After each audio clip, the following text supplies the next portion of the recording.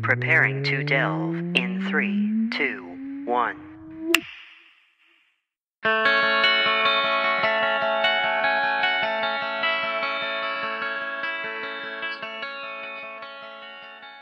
Hello, everybody, and welcome to Delve. My name is Nathan. No, I'm Alex. And Alex, what would you say is your favorite Oscar Wilde play? Oh, jeez. That one. Oh, that one. Oh, that was Yeah. a good one. Yeah, Mm-hmm. you're right. That probably is one of his best works. But we're actually going to be talking a little bit about we're going to be talking about another great Oscar Wilde play that you should definitely pick up.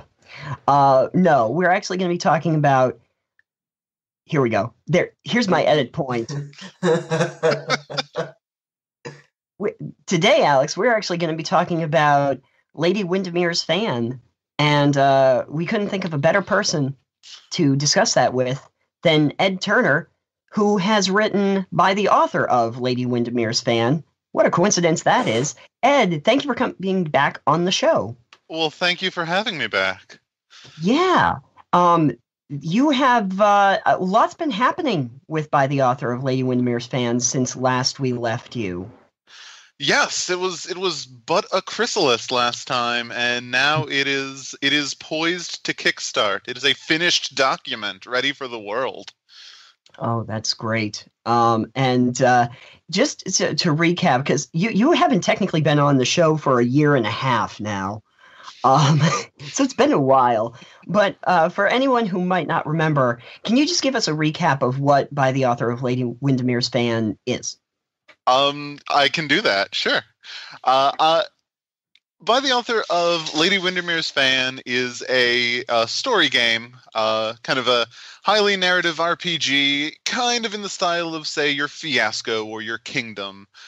Except specifically, it is about a group of actors who, through an astounding level of mismanagement on the part of their producer and director, have reached opening night without knowing what play they're even supposed to be putting on. All they know for sure is that the sign out front says it is a little-known comedy by the master of the Victorian farce, Oscar Wilde, and with that to go on, they are just going to have to improvise. And a hilarity ensues. Almost inevitably. Perfect. Because the best thing to give, a great satirist's play is improvisation. I feel like that's what they were missing so much. Like if you were to freestyle Shakespeare, let's just try it. Yo, Juliet, how you doing? Yeah, it's a new sketch show. It's Whose Wild Is It Anyway? Yes. It's an improv show, just in the style of Oscar Wilde. Scenes from a Very Fancy Hat. Yes. So, yeah, okay. Now, so when you're writing that game, I'm realizing the interesting part about that is when you're writing that game, you're trying to write a game about people who are not familiar with the source material that is existing, but is not supposed to be existing to them. So how was that to write that through? I feel like the difference is that you may or may not want to actually know the style of Oscar Wilde, even if you don't know the play. I mean, I think you could get away without even knowing a tremendous amount of the style of Oscar Wilde. I have successfully played games with people who have never seen a Wilde play in their life. I know there are such people. Can you believe it? Basically, the kind of rules for setting up the story are pretty light, but they are designed to make sure that you'll hit kind of the most important beats of a farce, which is that all the characters start off with some lie they have been telling to the world, some petty thing they are covering up, because that is just how people in Victorian England in Wilde's mind at least operate. And over the course of 3 acts, everyone has their lie confronted several times, put into a position where the logical thing to do would be to admit the truth, suck it up, and take their lumps. And of course, they don't do that because the play doesn't continue on until you replace your lie with a bigger, grander, and even more indefensible one. So basically, it didn't work. Let me think of something even worse, and then maybe that will. Yeah. To ludicrous extents. Yeah, in one of the games I've played recently, a character started off a lord who is telling people, even though he has never received any education whatsoever, he's telling people that he is perfectly literate, even though that is not true. And then by the end of Act 3, he is by just natural series of defenses and escalations, telling people he is, in fact, the Dean of Oxford College. How did you not know this about me? It's not like you have the internet back there. It's true. You can't look this up. I feel like you could easily do this with today's political landscape and get away with it as well. Oh, goodness. You could. Yes, you probably could. You know what? Just say fake news. You could just say that the dean of college, just fake news. They have somebody, they look it up. It's not me. Fake news. They're just huge lies. They're huge. They're huge lies. Huge. Yes, huge. I feel very much that trying to improvise a play is sort of like our politics system. I feel like that's kind of what you see. Maybe they could learn something or two. I feel like Washington could take a really good hit from by the author of Lady Windermere's Fan. Maybe that's how you should market it, as a political teaching tool. I don't know. I don't know if I want to be associated with that. I don't blame you. So this is really a game meant for good actors, you know? Good. Okay, then maybe we do have to think of a different audience for you. By nature, I mean, you were talking about like being a role-playing game, but I'm guessing that the actual there really aren't much for like stats or anything for the characters, are there? No, there are no stats, no dice get rolled. There aren't even a tremendous amount of rules to kind of guide what your character can do. Actually, much of the meat of the game is actually ways to force you as players to kind of act theatrically. That is where almost all of the rules go in terms of what you can and cannot do in the game. So it's less of what you think of as a traditional RPG and more of a actual role-playing game. Yeah. It is also, I have had pointed out to me, the sort of thing that could be really kind of easily converted into a LARP, since the difference between pretending to act out a play and acting out a play is mostly whether or not you have a chair. It's whether or not you're on stage. Yeah. Right. I feel like you need to send this to a few production companies, a couple different plays, some actor guilds, and be like, hey, so I've got this game. And it's a game that teaches improv and theatrics, or at least is in that theme. And you should you could probably ask them if they wanted to do a short game for you. That would be pretty awesome. I would love that. Actors. That would be great. Because I'm pretty sure that a LARP version of the game is literally just a play. It's just literally a play. I actually, one of my friends, I think, works for a theater company over in New York. And he's actually a big gamer, like D&D and stuff. So I feel like I should be like, hey, would you like to do this? Go for it. Point it out. Be my guest. I might have to do that. And then we record it, and it becomes a YouTube sensation. Well, they just did Macbeth, but they did it like Macbeth in the Wasteland. Oh, like the Fallout 4 Wasteland? That kind of... Yeah, kind of like that type of thing. Oh, wow. It was really, like, I saw a ton of pictures. It was super interesting. Kind of off topic, sorry.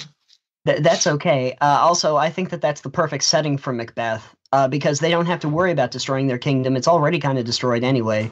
There you go. Yeah, Lady Macbeth would have done very well in the Capital Wasteland. Just saying. Out damn spot. Yeah, it's a death claw. So Ed, if I play by the author of Lady Windermere's Fan, are there certain characters laid out that I'm supposed to play, or do I kind of come up with a character by myself?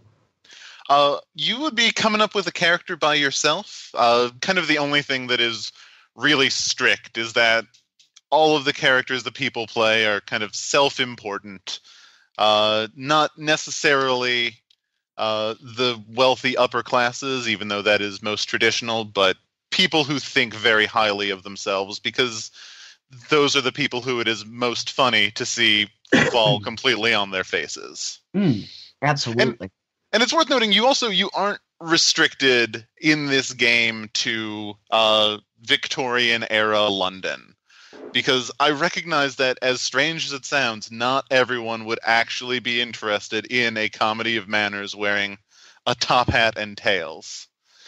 So, it's a specific audience. It's a very specific niche audience that you're getting into.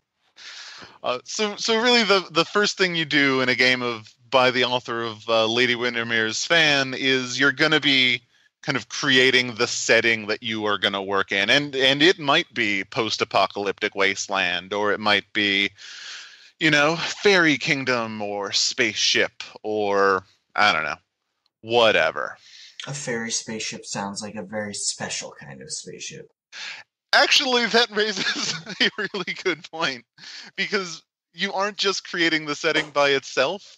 The first step in the game is actually to have every player secretly, without talking to one another or communicating their desires in any way, write down some sets that you could use. Just a one-room set.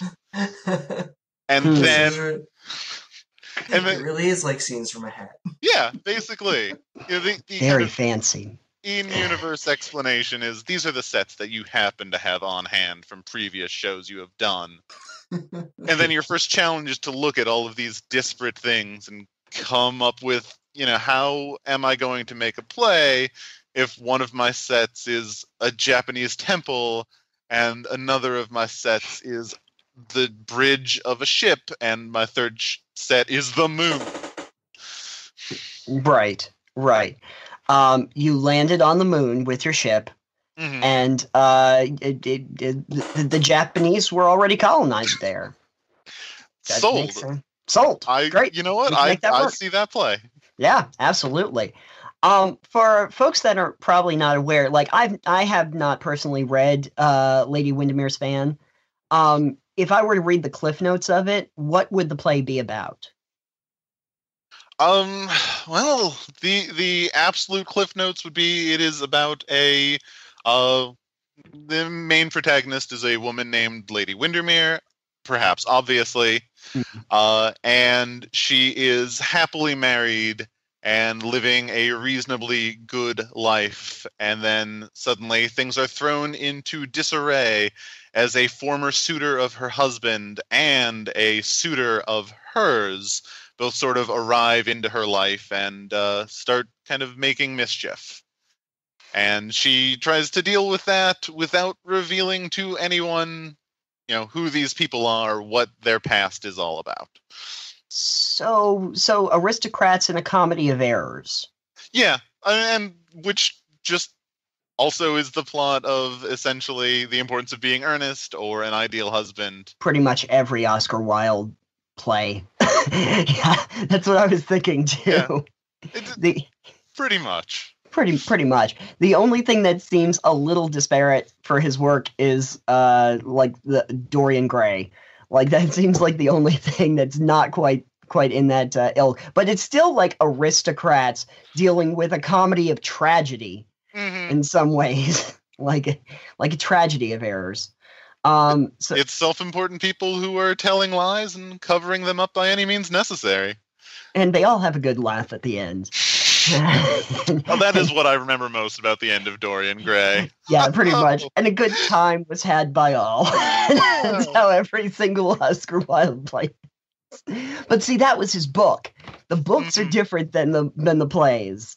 That's the real key there. You're probably more familiar with Wilde than I am, but did he write any like dramas for plays?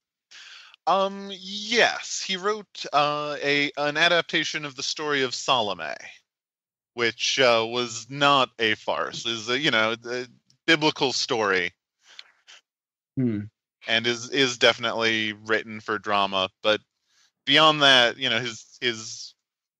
the bulk of his output, which really was only four plays of any note, was farces about important people telling dumb lies.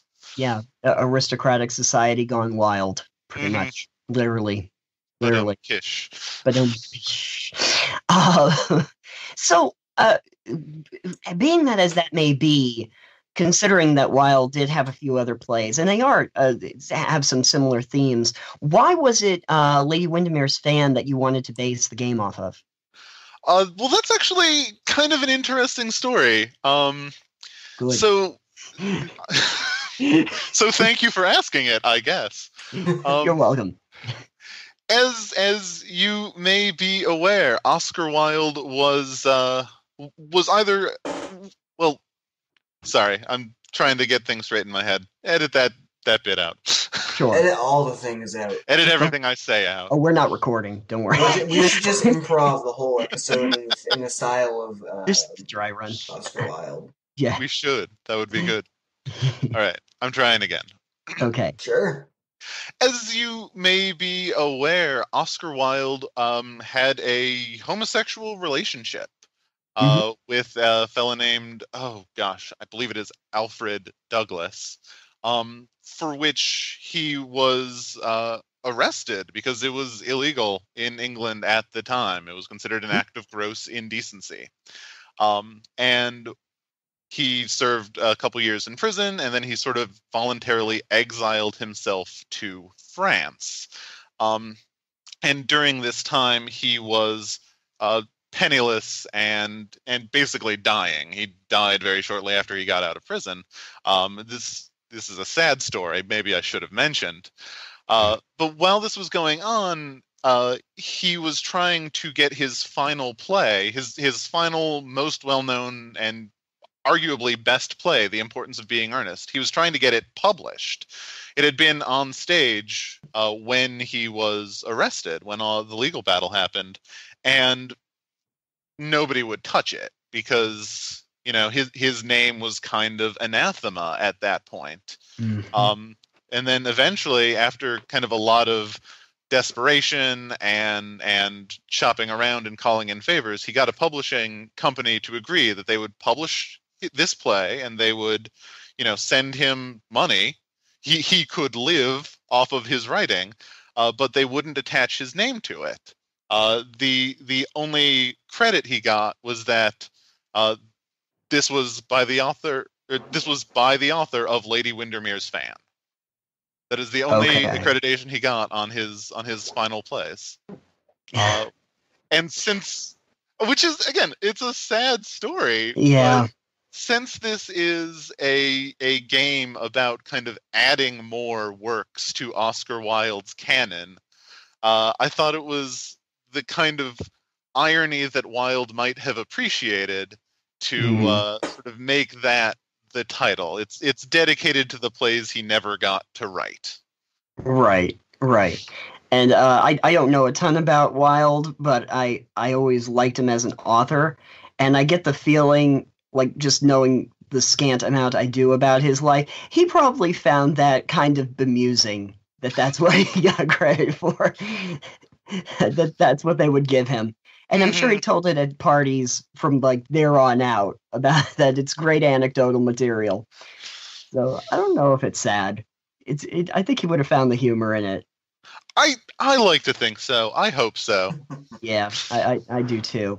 So so Lady Windermere's Fan was already published when all of this happened. Yeah. So that was he had. Let's see. I believe A Woman of No Importance and Lady Windermere's Fan were already published. And then his two later plays and two better plays were An Ideal Husband and The Importance of Being Earnest, and those are the ones that were only ever published as by the author of Lady Windermere's Fan. Obviously, since then, you can now go to a bookstore and find them with his actual name attached. How long did it? Do you know how long it took before that changed? I do not. That would be an interesting thing to look up. If only I had a magic device that could look that up. No. No, those don't exist. Those don't exist.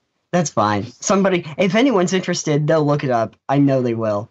Okay. So that's interesting. Now, what you were talking about is that a year and a half when you were on, it was but a gleam in your eye. It was something that you were just working on.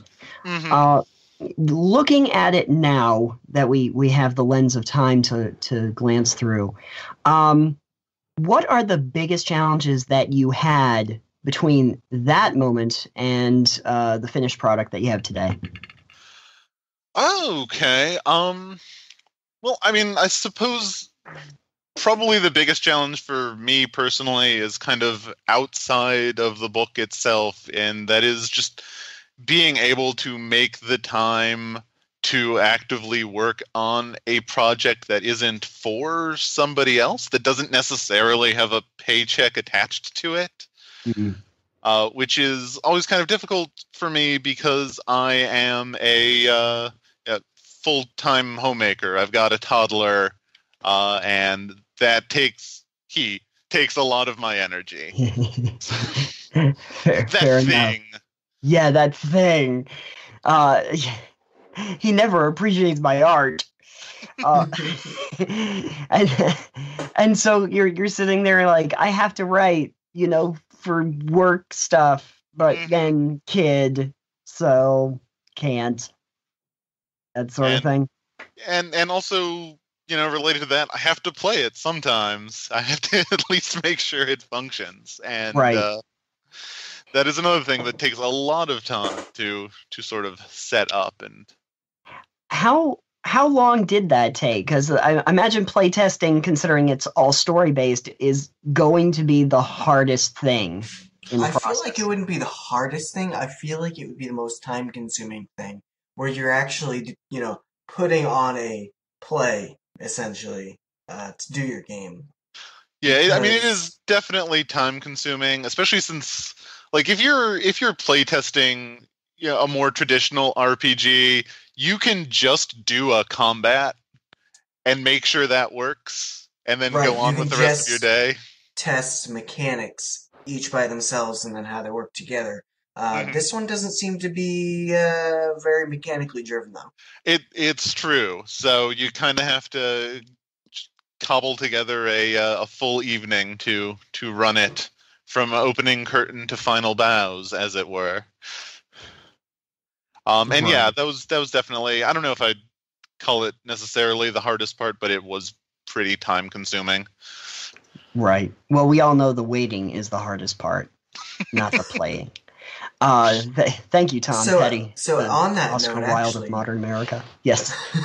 being that the game isn't mechanically driven, what's the end objective like? Is there a win scenario or just kind of an enjoyment factor of it? I mean, I would argue that, as in putting on an actual play, the win scenario is that you make it to the final curtain. So not everyone dies by the end. I mean, your character can die, but as long as you as an actor survive, you still get to take a bow. Oh, that's fair enough. And that makes it seem more Shakespearean. Because most of those characters do die. So maybe, I don't know, maybe it turns a comedy into a tragedy by the end. Well, all the characters in Windermere get a happy ending. That's in the rules. It's codified. Oh, okay. I guess if your happy ending is you die, that's still allowed. I'm not gonna. Well, I wouldn't have to be in the play anymore. True. So, it's it's dark comedy, but it's workable. Did Oscar Wilde really do dark comedy though? Not necessarily. I mean, he definitely did darker stuff, but his plays were not I wouldn't call them dark. Not a lot of death, not a lot of blood. But you know what? If you want to do a dark comedy and by the author Lady Windermere's Fan, I am only too happy to see that happen. Make it happen, Alex. No, Nathan, you can have at that. No, I don't. I don't think that's a good idea. Your characters have all gotten cholera. Okay, that was a fun game. We're on the Oregon Trail now? Yeah, absolutely. You have died of dysentery. That's in the play, and that's now canon. Oscar Wilde on the Oregon Trail. Nothing can go wrong or silly. Either these curtains go, or I do, or my oxen, or my entire party, or literally all of our hopes and dreams as we all die and perish on the Oregon Trail. I feel like that might have actually been a very interesting Oscar Wilde play if he had seen the Oregon Trail. That would have been a good mashup. And you know what? By the author Lady Windermere's Fan, you can make it happen. See? That's what we needed. It's magic. Friendship is magic, and apparently Dorian Gray on the Oregon Trail would be magic too. Well, as long as he made sure that the picture didn't get shot by like one of those people that was trying to hunt for game, he could live forever on the Oregon Trail. He would not die of dysentery. He would just have dysentery for the rest of time. He would just have dysentery, and it would show on the portrait. But he wouldn't have to worry about it. See, I think he is tailor-made for this. That feels like it's one of those like modern mashup things, like Pride and Prejudice and Zombies. That is bound to happen, or like Abe Lincoln, Vampire Hunter, something like that. Something with Dorian Gray. Yeah. If I remember correctly, Dorian Gray did make it into the League of Extraordinary Gentlemen movie. That he did. So I believe he died though. I think so. Yeah. He was the lucky one. The rest of us had to watch it. It was a fine movie. Yes. No, he did make it into the League of Extraordinary Gentlemen. I believe that there was a vampire that killed him, which kind of makes sense. I think so, something like that. Something like that. I didn't really pay that much attention to it. We watched it for Sean Connery, don't lie. Yeah, you pretty much did. Yeah, you kind of have to. I feel like there's a lot of movies I've watched just because Sean Connery's in it and no other reason whatsoever. Like The Rock. I think I watched The Rock mostly because Sean Connery was in it. Not for Nick Cage's acting. Did not watch it for that. And boy, now that I think about it, Sean Connery and Nicolas Cage in an Oscar Wilde play. Come on. Can we just send this game to Nick Cage and go to town? Just have fun. Just have fun and make sure the cameras are rolling. Just make fun. Make sure the cameras are rolling. Yeah, that sounds like a great idea. Being National Treasure 5 and Oscar Wilde. I have to steal the picture of Dorian Gray. it's gonna be the next National Treasure movie. Man, I wish I knew actors or something. It would be great if we knew important people. We could make this happen, Alex. I feel like that's I did post on my friend that does that works at the theater company. I was like, hey, you still play games, right? He's like, I do. I don't have time. And I was like, I got this game that this guy made that we're talking to, and gave him the link to your site. Cool. And yeah, I'm like, you should check it out. That's so maybe he'll be like, ooh, this sounds like fun. I would hope so. That'd be great. That would be great.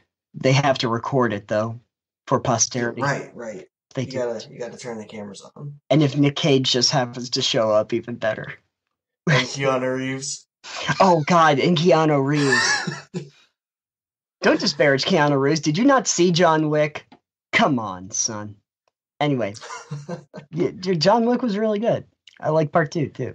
But that's beside the point. We're talking about Oscar Wilde. We literally the Keanu Reeves of the Victorian era. And so Ed, getting back to the actual game, which I guess we were talking about at some point.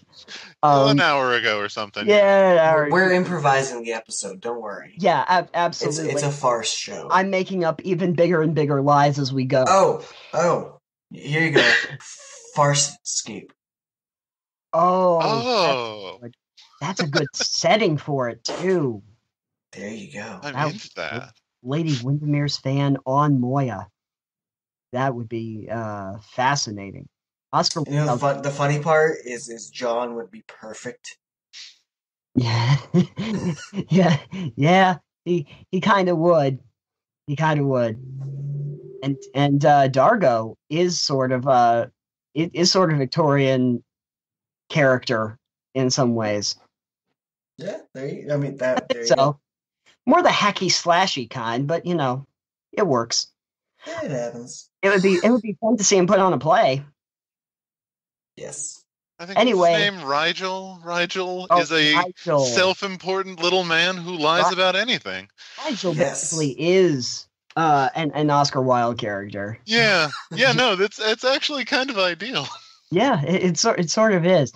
If you think about the general characterization of all the crew members on Moya, they'd be perfect for this. It's sort of like space play. Importance of being John. Importance of being Moya. There you go. I got it. Anyway, what I was saying before we get on that tangent, with the game, does it rely more on like the player interaction or the person running the game? It is very much all about the player interaction. There's no strict GM figure. Everyone is kind of on equal standing to make things happen.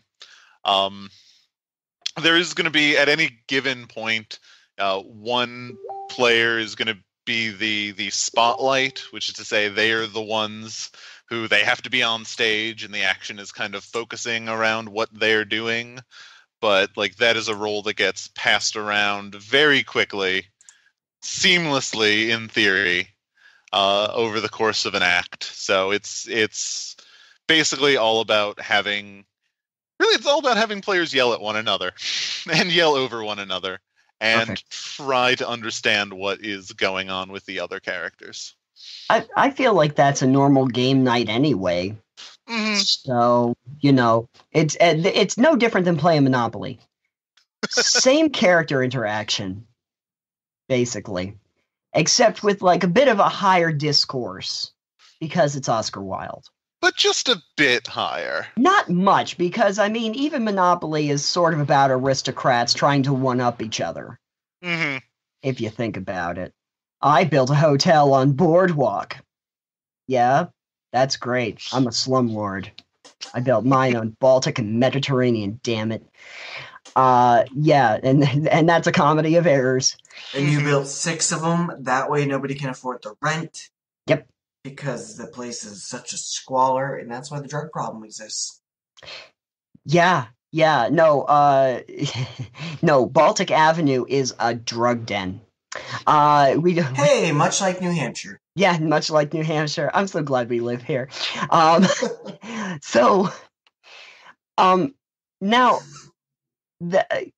boy, we get onto some good tangents, though. I will tell you.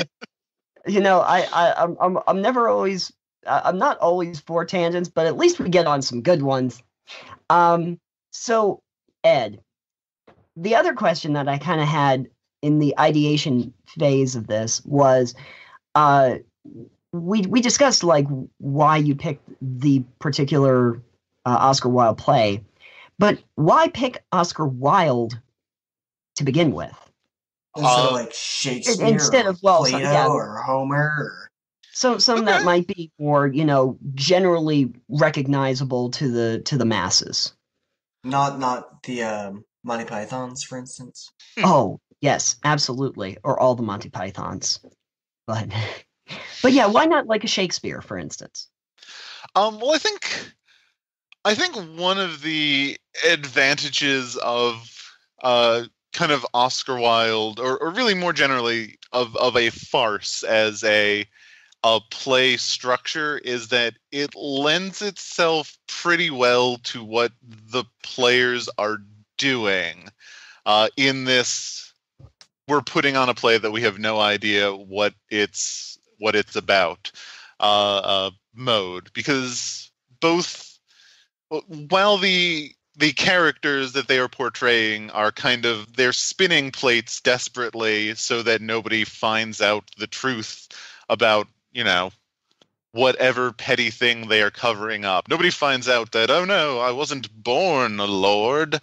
So they spin plates and they kind of frantically do anything in their power to just prevent the utter collapse of their life, at least in their mind. The players, the actors, are doing the same thing. They are also frantically spinning plates and just sort of rolling with whatever happens in a desperate attempt to prevent the audience from finding out they have no idea what's really going on. To just survive. I mean, I think a couple times I've said now this is about surviving until the to the final curtain, and that is kind of what I want it to feel like. This, desperate fight for survival, even though the stakes are very low. Obviously, it's still kind of a difficult, an endurance challenge to make it to the end, and I think these two ideas kind of nestle together really well. You are playing a desperate actor who's playing a desperate character. There's a lot of desperation. I would be desperate just in general getting up on stage, so this makes sense to me. I kind of feel like you need to do an expansion or a variant with this where the actors need to put the same play on like multiple nights in a row. Oh, that would be so difficult. Except where they don't know what they're doing, they kind of like you have to like shuffle it somehow for the next one. So like the first one you do this way, all right, now you have to shift this and do it again and try and improvise that you don't know what you're doing, but trying to replicate what you did the night before, and you just make it even more outlandish by doing so. Mm-hmm. Yeah. I think there should be an expansion where the entire play is done by French performance artists. Mimes? No, like Cirque du Soleil style, like French performance actors. Like acrobats and that sort of thing. And then they're trying to, remember that, oh, okay, well, no, I'm not doing the acrobatic thing right now. I'm trying to recite lines in an English-speaking play, and I'm very, very French. And then they have to bring an elephant into it or something, and that's fun. Like that, I think that would be really stylish, if nothing else. But then I feel like most of the characters would be basically just trying to figure out how to do a French accent convincingly. Well, I think the best French accents are the extremely unconvincing ones anyway. Oh, yes. Just look at, like, South Park. I think, like, the second they go to Quebec in South Park, it's like, there you go. Good on you. Now, you were mentioning, too, like, the audience buying it. Mm-hmm. How do you determine if the audience buys this outlandish play? Well, you have little tokens for it, actually. every character or every player starts the game with 3 little tokens, little glass pebbles or coins or whatever that represent the audience's favor. How much the audience is enjoying you as a performer in this play. You have 3 to start because they bought a ticket, so they're extending you just a little bit of goodwill. And whenever over the course of acting, when you are doing the role playing, if you break character for any reason, you lose one. It goes away, and the audience thinks less of you. But on the other hand, since it is a comedy, you can get them back if the other players find you funny. Because that's really the best measurement for a comedy is, well, how amusing are you? Whether the plot falls apart or holds together. So right. It's kind of like a fan mail system, in that if one of the other characters says something that you think is just particularly amusing or actually makes you laugh out loud, you pass them some audience favor. You pass them a token to kind of silently say, good job, Yeah. you. Okay, so Lady Windermere's fan mail, so to speak. Yes, exactly. Sort of like that. Okay, great. Lady Windermere fanboyism. Great. There's a lightly competitive element as well, because whoever gets the most of them is the funniest and the audience favorite. And at the end of all things, after you take your bows, whoever has the most audience favor gets to take the final bow and has the honor of naming the play that you all just performed. Oh, well, that's awesome. And by honor, I mean challenge to come up with a pithy title, because that is really difficult. If you don't have a good title for it, can you just instantly lose all the favors that you got and you just die on stage? You should, yes. That really should be the key. Now, when the other players give you a token, do they have to take one of their tokens away, or is there? There's there's a pile in the center of the table. It's okay. But now, in some ways, because I'm imagining playing this mostly with Alex, and I want him to lose all of his tokens so that they boo him off the stage, and I feel like that's actually advantageous to me. Because then I can be like, this guy, right? And the audience will be like, yeah, screw him, we don't like him, but you're cool. So is there a certain advantage to keeping other people around in the play, or do you kind of want to get rid of them so that you win by default? I would say there's an advantage in keeping other people around, since it's a lot easier to be funny when you have someone to bounce off of. And also not this show. It's a lot better when you're not running a show alone. It's true. And of course, you're all ultimately in this together. Only one of you gets to give it a title, but you all work together to reach the final curtain. I feel like if you did that at the end, you'd be like, the title is Oscar Wilde's one-man show. Yeah, exactly. But there were other people. They're all dead now. Nobody cares about them. The unbearable lightness of being alone. Alex, if you got to the end of the play, what would you call it? Oh, man, it depends on the characters. The one thing in my head right now would be call it A Wild Time and do it as a time travel parody. Yeah. I think I would call it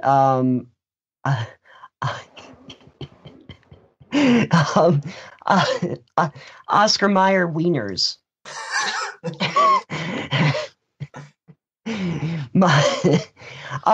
So I'm glad that we got that out of the way. I feel like I don't want to know the plot of Oscar Mayer. I don't really either. I feel it's in the vein of Rocky Horror. Yeah. Oh, Rocky. And then we're off to the races. If Oscar Wilde wrote a Rocky Horror Picture Show, maybe he did actually, come to think of it. It feels like it's kind of in his roundhouse. I mean, nobody knows who really wrote it. No, and we don't have the internet, so let's face it, we'll never know. And it's fake news. We figured that out. But it does seem like Oscar Wilde would have probably looked at Rocky Horror and go, I could have written that. That feels like it's right up his alley. And he would love to do the time warp. I would love to do the time warp. To the point before I suggested any of that. But so have you bleh. Yeah, have you bleh. My actual question. Actually, Alex, did you have a question? No, go on. I want to hear what you're trying to go with. Okay, great. What is the strangest direction that this game has gone in the play tests that you have done leading up to its release? Ooh, okay, that's a good question. I'm gonna have to think about that for a sec, because invariably it goes into a lot of strange directions pretty quickly. Yeah. But I'm trying to think, what is the strangest direction it has gone in? My instinct is to say that the strangest game that I played, I guess it isn't too tremendously strange to kind of think about it after the fact, but certainly in the moment it was delightfully absurd, was a game in which all of the characters were either pirates, like as in of the Caribbean, or otherwise lived in the golden age of piracy. And some of them were trying to prove themselves, and some of them were trying to, get all of the booty, and some of them were trying to just sort of live happy lives safe from the ravages of piracy. But ultimately, by the last act, everyone's happy ending was to kind of abandon their dreams and get married. And I don't mean that separate couples got married. I mean that we just sort of decided, nope, we're one giant poly group. That is the happy ending we have gone with. And it kind of came out of nowhere, but it felt really good in the moment. So they all decided that we get all the booty from everyone. Yes. That booty is at its finest when it's shared. Yes, absolutely. It's all about the base. That's the takeaway. Booty is at its finest when it's shared. Well, yeah, because you don't want to hoard the booty for yourself. You gotta share it. Share it with everybody, your entire crew. And everybody enjoys that. Did everyone make it to the end? Yeah, everyone made it to the end. Usually everyone makes it to the end. It's it's a happy ending. Everyone gets their happy ending. If for instance your character dies, so let's say something happens, your character dies. Can you introduce a new character in the middle of the game? I would say, like, you do have an intermission between the acts during which you can sort of revise what your character is and what their concept is. I think it's fair. You could turn yourself into, I don't know, their twin or their child or someone similar, or you could also just be their ghost. I'm down with that. That would be fun. I could see that going terribly well in an Oscar Wilde themed game. Why not? If Banquo can come back as a ghost for the second half of the play, then you have the character die right before intermission, and then you bring them back after intermission as their ghost, and you really screw up everything because suddenly now there's a ghost in the play. And now I really want to play this play, or at least watch this play, because that sounds fantastic. Or even better, you have your entire cast die and come back as ghosts. Or, better yet, you have an entire cast that's basically just the Scooby Squad, And then one person is a ghost, and you have to figure out why Old Man Jenkins is trying to steal the money from the play. And that's your new play. I'm not sure if I call- Scooby-Doo would make a great or a No, terrible no, Oscar it's Wilde no, play and right I'm gonna now. call the play, and it's Scooby-Doo, Where Art Thou? That's what it's called, and that is canon. Deal with it. Hark. Sorry. Hark, Shaggy. Me and Scoop and the gang were trying to solve this play. So, yeah, if you give him a Scooby snack, I think that he deserves the audience's favor. There you go. They're not favors, they're Scooby snacks. They're Scooby snacks. Yeah, we replace favors with Scooby snacks. Okay, good. We got. This is what happens when you come on our show. We just take your game and just turn it into. We destroy it. We basically every single thing you're saying has turned into a stretch goal now. Yes, there you go. For the Kickstarter. It's a bigger farce. We call it the Scrappy Pack. It's for the Scooby-Doo aficionado. If we reach stretch goal 3, this is what we're putting in. If I actually look at your Kickstarter page and I see any of these stretch goals, I'm going to laugh. Yeah, that's going to be interesting. While we're at it, we should probably talk about the Kickstarter. What is nice segue, Nathan? Yeah, we should probably actually do that. A segue. I'm a bear. So the stretch goals in that are forthcoming. But what is your goal for the Kickstarter? My goal, my what I hope to achieve is basically I just want to turn this idea, which exists digitally. I mean, the book is all written up and laid out and edited and everything. I just want to turn it into physical books and get those into the hands of interested people.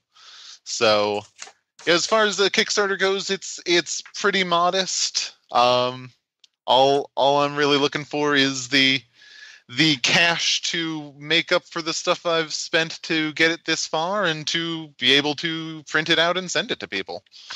That is not a bad goal. No, that's a very reasonable one. How much are you trying to raise? It's going to be about $1,600. So not a lot. That's not bad at all. I feel like you definitely. I feel like you should be able to get that. I am hopeful. We will do our part. Thank you. With the show. Yes, that's what we can do. I'm definitely hoping this show will convince people to actually play the game and not flee screaming from the very idea. Well, now I hope it convinces them to play it as Scooby-Doo in the game. Oh yeah, absolutely. I mean, we've kind of made that a thing. And do you have, because I mean that does seem like a pretty low goal to achieve. Do you have any stretch goals that you've already set? At the moment, basically my only stretch goal is to add a few more. I call them playbills because that's thematic, and they're just sort of pre-built groups of characters and sets and kind of the very, very broadest outline of how a plot can begin for people who don't want to do all of the frustrating setup bit and just sort of want to jump in. Yeah, pick an idea and dive into it. Delve into it, if you were. No. Sorry, we're not going to be able to brand that. It was a good try. Okay, so when does the Kickstarter actually start? That is a super good question, because it was supposed to start on the 16th of September, but that has possibly changed because that was a date I picked because it was right after PAX, where I was going to be demoing the game, and now I'm not going to PAX because of issues outside of my control. So it's actually kind of a question right now. It's going to be forthcoming in the very near future. I think right now my plan is to start the Kickstarter in the middle of October because I'm going to Big Bad Con, and that was supposed to be like the last gasp to show off the game before the Kickstarter ended, and now I think will turn into the first gasp to show off the game during the big opening days. But that is actually a thing that is up in the air, and I will keep you people informed. Hooray! Information. Fair enough. And I imagine that if they wanted to, they could also follow along with the information on your website. Absolutely. And Twitter. And Twitter. Both my website and places. Twitter are EddlyT. EDDLYT, with either a .com after it or an @ before it, depending on whatever tickles you. Depending on the medium. Make sure you get the double D's. Because I make that mistake. You don't have like a stutter. It's literally DDLYT. EDDLYT. MOUSC. I don't So why. really quick on the note of the Kickstarter, how much would I have to pitch into back to get a physical copy? If you wanted to get a physical copy shipped to your door, assuming that you live in the United States, that's going to be $25 American. If you live outside of the United States, it's going to be more expensive because of shipping. If you are a huge fan, you could bump up that bid to $35 just as a bonus, and you will get a copy that has been hand-signed, autographed by myself to you. And as a special bonus, if you pledge $36, you will get a copy that has been made out to you, and then I cross out your name and I write Ernest in its place. Because I think that's a hilarious joke worth $1 American. That's fun. Oh man, I like that. I want to be Ernest. I want to be Ernest all day long. Now, I have a question. Those are things I ask now. Questions. Those are things you would never stop asking. Would you like to ask a question? No, I was just making fun of you. So wait. So the thing is, you always ask questions. I never get to talk. Okay, Alex, why don't you talk? I don't know. I got nothing. Okay. Well, usually I'll ask stuff more about the mechanics and whatnot, obviously, because that's more where I'm typically interested in the game. This game in particular doesn't really have mechanics. This is true. In fact, and would it be fair to say, Ed, that this really is a completely story-driven game with no real mechanics involved? I would say that there are some mechanics. They're not tremendously robust. There's no dice rolling or number crunching, but there are mechanics that exist mostly to keep things feeling appropriately theatrical in terms of.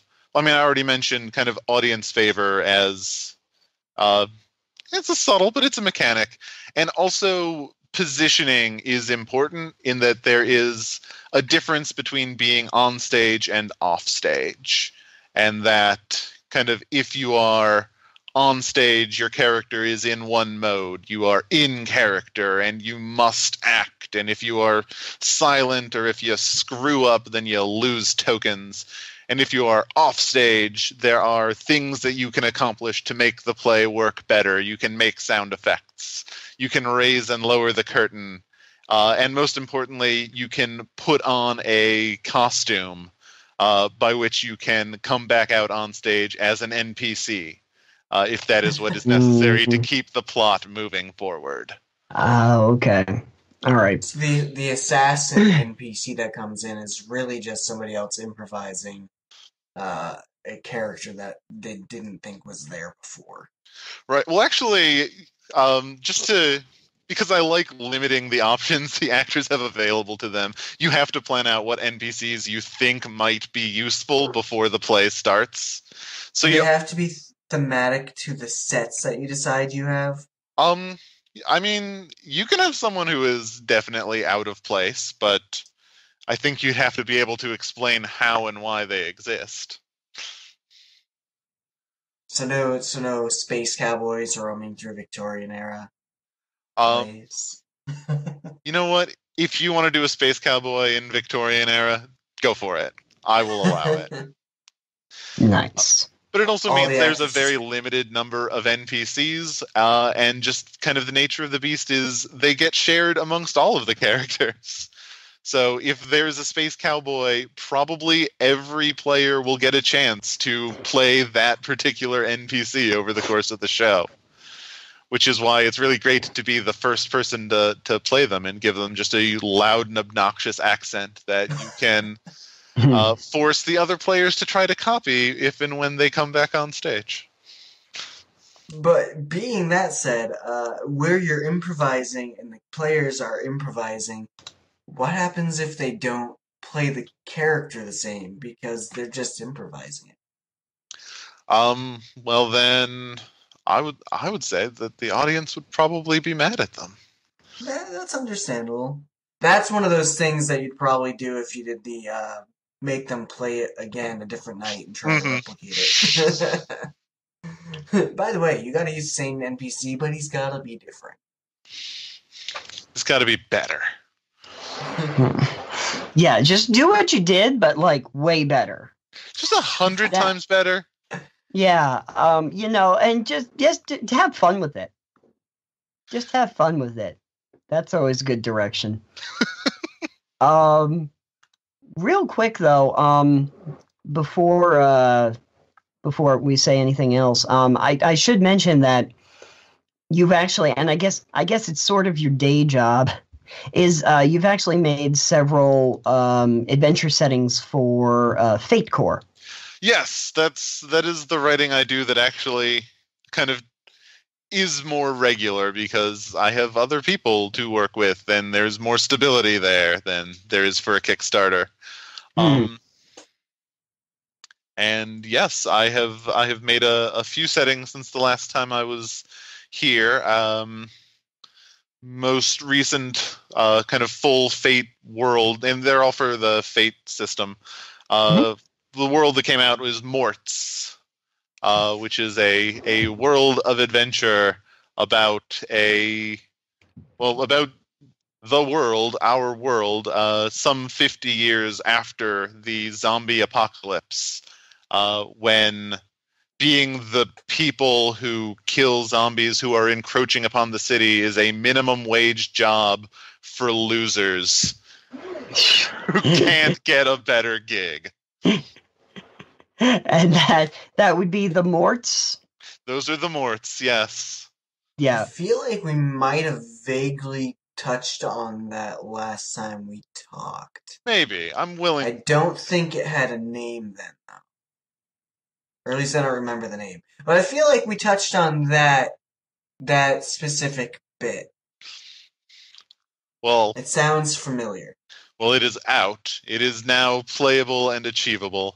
And also, the most recent thing that I worked on isn't even officially out yet as we're talking, but it is coming out this week, which is the Fate Adversary Toolkit, which I co-author. I'm the co-author with Brian Engard, which is just basically a toolkit, a guide for creating bad guys for your Fate games. Oh, yeah, that would be useful. So he did most of the kind of hard conceptual work, and then my job was to drum out a rogues gallery of bad guys across multiple different genres. Oh wow, that's cool. Are any of the bad guys Oscar Wilde themed? You know what? Not specifically, but there is a Regency romance playset in which the bad guys are people who are competing for the affections of a couple that you are trying to get together, which I think is pretty on brand for Wilde. That sounds about right. Yeah.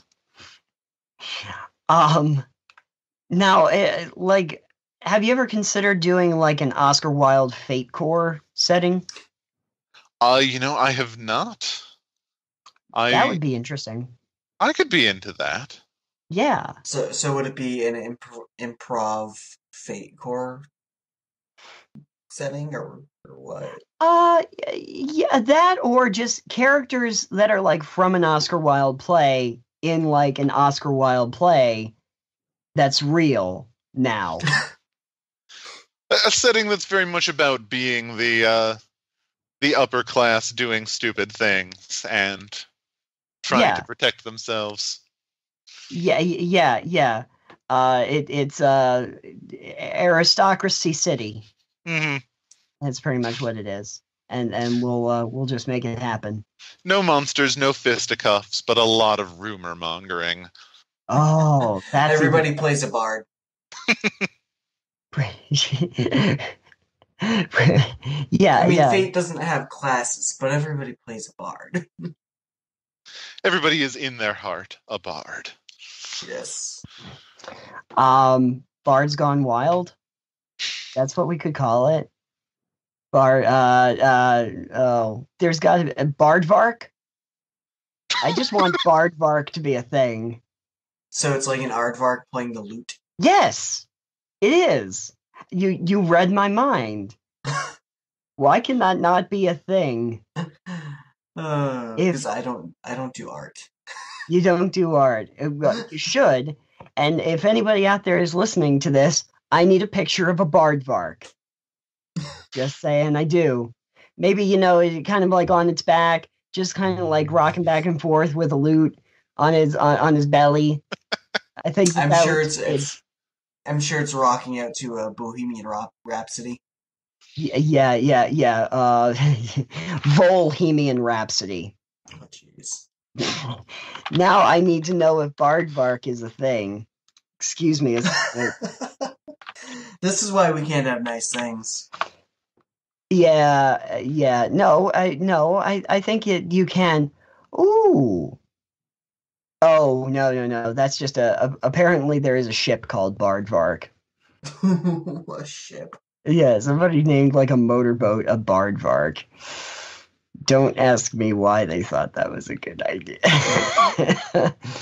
I don't even know why that would be a seafaring vessel, but oh my God, yeah, it's like a tugboat. And that's scary. I feel like that's going to be the episode title and image I use. Oh, wait. There's a little picture. Sorry. There's a little picture. Oh, yeah. Hoary Hedgehog, Bardvark. Yeah, there's a little picture of a Bardvark. And he looks like, no one really understands his art. So that's fun. So yeah, okay, somebody figured that out earlier. They beat you to it. They Yeah. ripped you off. Yeah, Alex, I'll have to copy this and put it in the thing for you, just to good. prove that that this is indeed a thing that is apparently on DeviantArt. And aren't you happy that I that I have done this? Here we go. Paste. There you go. Now you can look at Lord. Bardvark. Well, Bardvark's aside. That's an aardvark? That does not look like an aardvark. That looks like a pig. Pigs and aardvarks in some ways are very similar. But pigs are not as good at being bards. What character class would a pig be? Piggly. Smuggler. Oh, a smuggler? A barbarian. There you go. Barbarian. That's There. the best I could do on short notice. That's okay. That's okay. You know, I feel like a play setting you need to do for by the author of Lady Windermere's Fan is a classic D&D setting where the players are the classes in a typical D&D style adventure, except they're actors in a play playing as characters doing a thing. That actually sounds like it could be really fun. I think it could be because you got it's the improv you get from Oscar Wilde, but then you're getting the traditional quote unquote class roles of D&D mixed in, where they're doing non-traditional things. Oh, okay. I'll So take that. you get your person like you're playing a D&D gaming character. You get people who are doing that, but it's no longer a D&D game with dice rolls or spells and magic. Well, there could be spells, magic, combat because you can do that sort of play. Mm-hmm. But it would be you doing an improv in the spirit of Oscar Wilde, and you don't really know what the theme is, and you don't know what the play is, so you have to improvise as these archetypes. Right. I see. Personally, I was just thinking Lady Windermere's fan in Zootopia. But, yours is a good idea, too. And why not both at the same time, though? Oh, wow. Let's just take it to the next level. Oh, man. That is how you get a Bardvark. That's how you get your Bardvark. That's how we go back. It comes full circle. You go to Zootopia, they want to play D&D. They end up playing by the author of Lady Windermere's fan. Here we are. Perfect. It's Zooception. Zooception? Yeah. Like the god Zeus? I don't want to get Greek myth in here, too. Because Zeus often turned into animals, didn't he? Oh, you're blowing my mind, man. That's how we got a Bardvark. It's just Zeus in disguise. It's Zeusception. Zeusception. That's right. Yeah, we're pulling at strings here that don't need to be pulled at. That's why the Bardvark was not the popular character class that it could be. It could never really hit the right chords.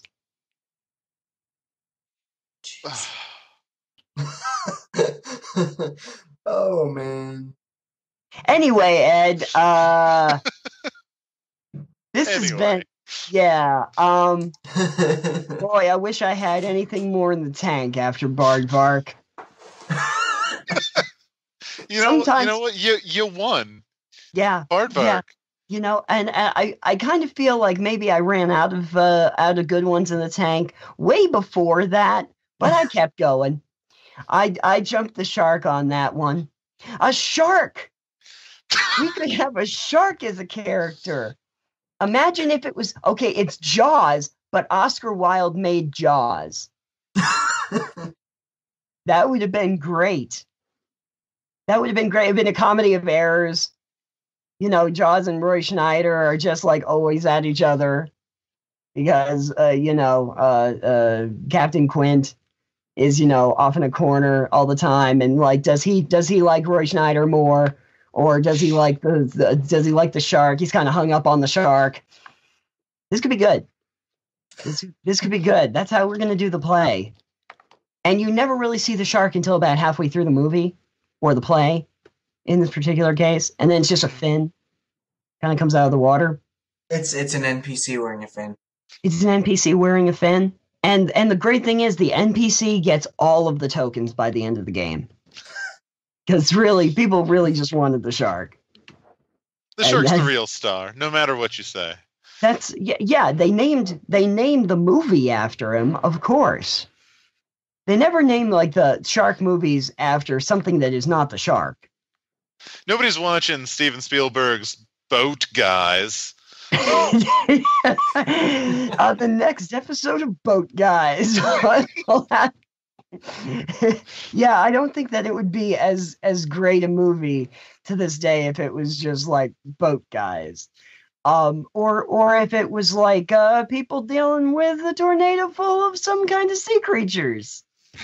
I don't think that would have gone over very well either. There's so powerful in the word shark. I feel like the whole script for Sharknado is actually just improv. They were playing Lady Windermere's fan, and it went horribly, horribly wrong. Sharknado playset, definitely stretch goal now. Yep. Sharknado. It's a what do you call it? It's a Tornado shark. It's a Sharknado. Yeah. Yeah. Yeah. Yeah, you know that Ian Ziering was the one that won that and had to name the movie. That's what happened at the end. No, maybe Tara Reid. Tara Reid would have named it Sharknado. And it just makes me really wish that the cast of Sharknado sat down and played this game. Well, you know what? I'm doing my part. You're doing your part. We're spreading the word. We're spreading the word. Should we just like try to get Will Wheaton on the phone and see if we can get him to play by the author of Lady Windermere's Fan on tabletop? Oh, maybe he could get the rest of the Star Trek Next Generation crew together. We could do it on the bridge of the Enterprise. And I mean, come on, Patrick Stewart would be down. Sir Patrick Stewart would be down for that. Whoopi Goldberg would be down for that. I just mean it would be funny to see it on tabletop because Will Wheaton's an actor. William Frakes would be down for that. Brent Spiner would be down. LeVar Burton, come on. These guys would love this. Michael Dorn has nothing better to do. Right. Marina Sirtis looking for work. And some of them could they could really use it. They could really use the word. Oh, and I want to give it to them. I don't have money to pay them, but you know, you never know. I think it's franchise worthy.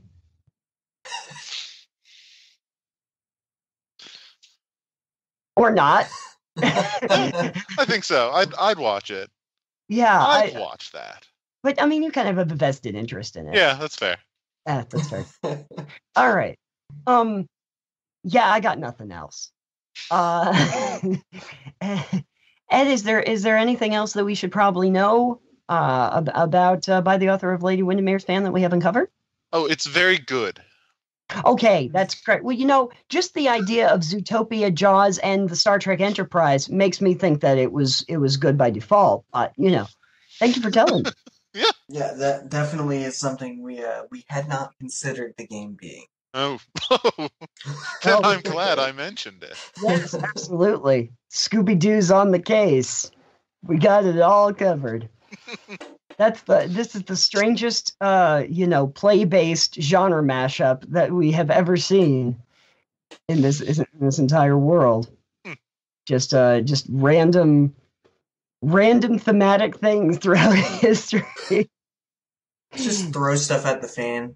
See what sticks. Well, you know, it kind of makes sense if you think about it. Like, you know, you can imagine that, you know, the Star Trek Enterprise landed on a beach somewhere, and Jaws was there. And then one of the members of the Enterprise crew got eaten by Jaws, and he became a ghost.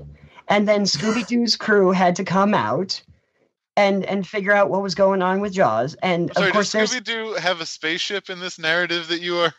No. They just drove out to the beach. The Star Trek Enterprise was like hovering over, sort of like when they had to get that whale, like they'd come down.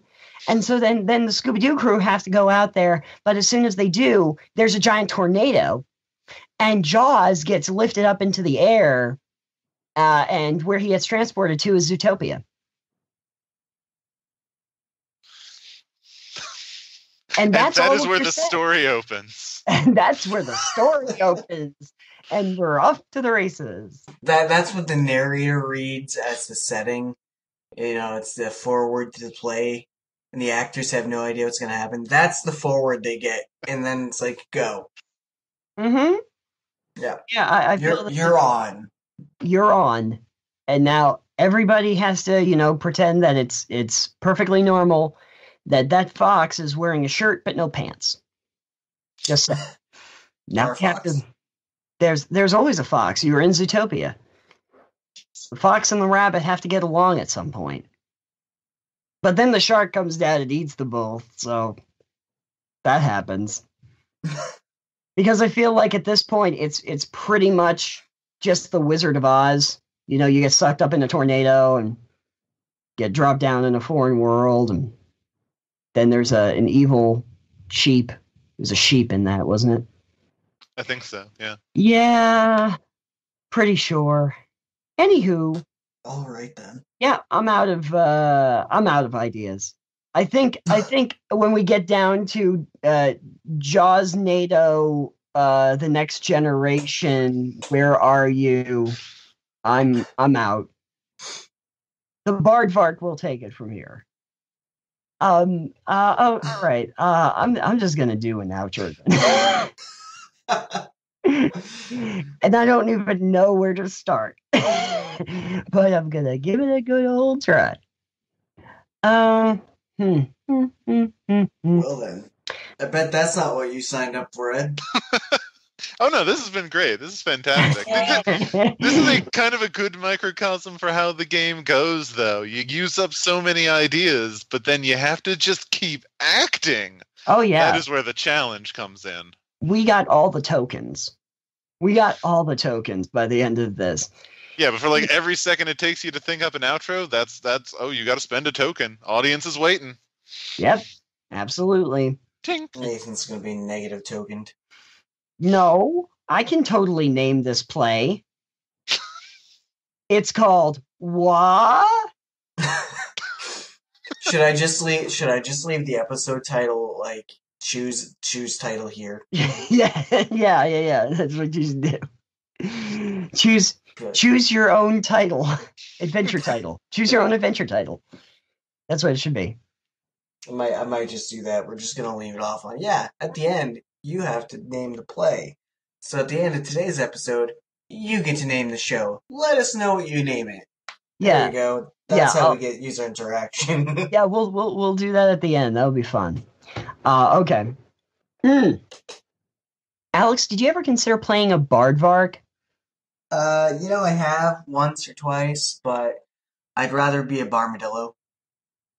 What's the difference? Armor. Oh, your armor class would be higher if you were a Barmadillo. Yeah. Good point. I have to give you that one. That's good.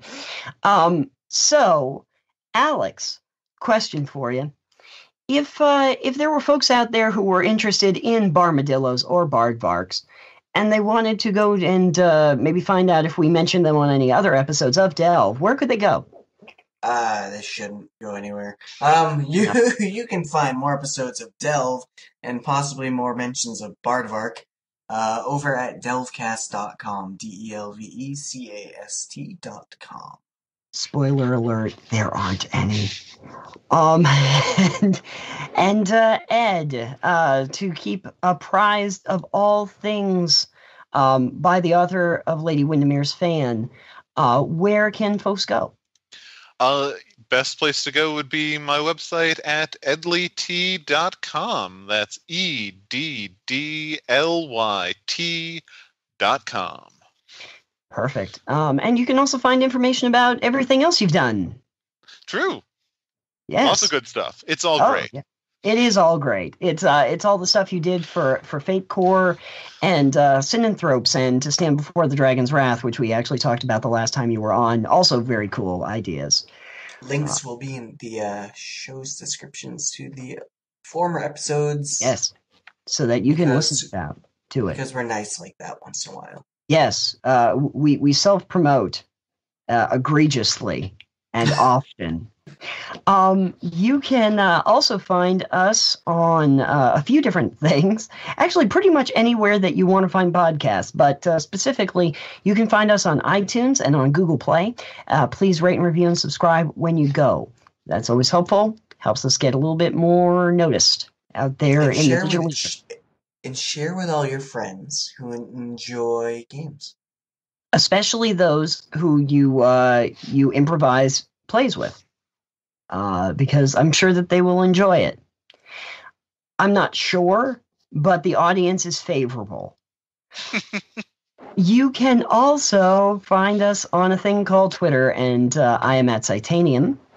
I am at EXP Limited. Our show is at Delve Podcast. And Ed, you have a very easy to remember Twitter handle. I'm at EdleyT also. EDDLYT. It Make sure you get rhymes. that second D. That's the most important one. The second D means that you passed. Because a lot of people don't know this in the grading system, but whatever letter you get, if you fail and you have the F, if you get 2 Fs, it's like twice as good. Two Fs actually are like a C. I'm pretty sure that's how it works. That's what my teacher said. That's that explains so much. Yeah, it certainly does. I don't know why they kicked me out of that school. Anyway, boy, I feel like this is the opportunity to try and name this episode at the end, because I think we all won. I think we all got to the end of this play, a farce. The real winner is you, the listener. That is true, and so I guess we name it. The real winner is the listener. That's the actual name, and it's not pandering at all. We actually don't have a name for this episode. Oh, I could probably think of one, but you know what? I want anyone listening to leave a comment on the show or let us know via Twitter what you would name the episode. Because really, your ideas are probably better than ours. That's right. What we actually did here, and people, eagle-eared listeners may realize this, is we essentially just played by the author of Lady Windermere's Fan if it was set on a podcast. So, really, if you think about it, you were the audience, and if you haven't booed us off by now, I think you deserve to have a chance at have a go at this naming thing. But we want to thank Mr. Ed Turner for being on the show. Thank you, Ed. Oh, thank you for having me. Oh, yeah. And it didn't get weird at all. So, not once. No. Not once. It was all very straight-laced. I have to go take my meds now. But thank you all for joining us. And hopefully you are also one of Lady Windermere's fans. The more you know. Little rainbow comes up over the top. Bye, everybody. We'll see you next time. Bye.